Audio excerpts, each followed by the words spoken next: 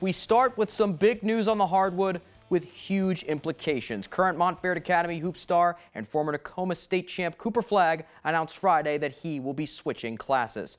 Flagg posted on his Instagram page he will be reclassifying from the high school class of 2025 to 2024, meaning that one of the top recruits in the nation, regardless of class, will now graduate a year earlier.